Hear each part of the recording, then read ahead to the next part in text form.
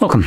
In front of me is a Samsung Galaxy Tab S9 FE Plus, and today I'll show you how you can put this device into recovery mode.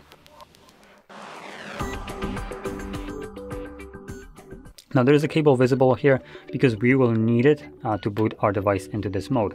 So to get started, we're first going to turn off our tablet.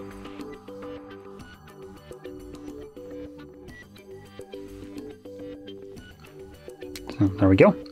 Once your device is turned off, we will prep the cable. So I'm going to insert it into where it actually plugs in, but it's just kind of loosely in there. And once that's prepped, you want to hold your power button and volume, I believe it's going to be up. I could be wrong about this, but I think it's up.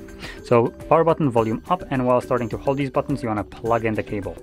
So I'm gonna grab it just so I can go, plug it in. It starts to boot up. Now once you see the Galaxy logo, you can let go of the power button, and then at that point, we'll boot up into recovery mode. So once you're in recovery mode, we can unplug the cable. It was only needed to get us into this mode. Now, in this mode, you will need to utilize your volume buttons, either up or down, to navigate up or down. And power button will be used to confirm whatever is selected. So by default, reboot system now, which will take us back to Android, is selected. Now scrolling down, we have reboot to bootloader, which does absolutely nothing because there is no bootloader. This device doesn't have one.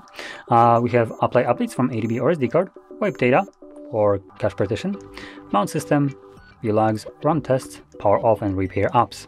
So these are all the options. Now you might notice there is no fast boot mode, and we still can access fast boot mode, I think at least, but I think it's volume down and power button.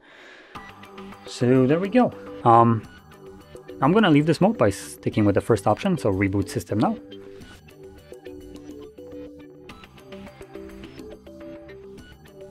And as you can see, we're now back in Android. So if you found this video helpful, don't forget to hit like, subscribe, and thanks for watching.